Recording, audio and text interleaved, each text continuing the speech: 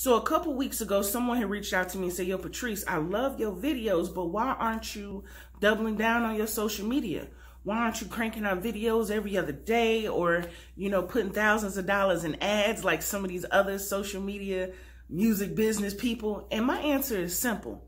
I'm focused on the work. Okay. If I'm focused on building my own personal brand, where does that leave my artist? Some of the most financially successful people in the music business, they don't even have a social media presence.